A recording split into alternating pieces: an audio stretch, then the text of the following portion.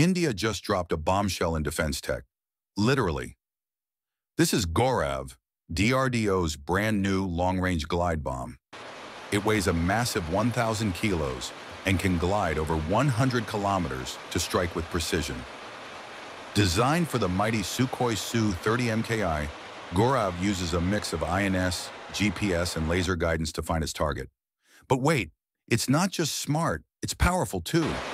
It can carry different types of warheads, blast, penetration, or even cluster munitions. Recently, DRDO conducted release trials.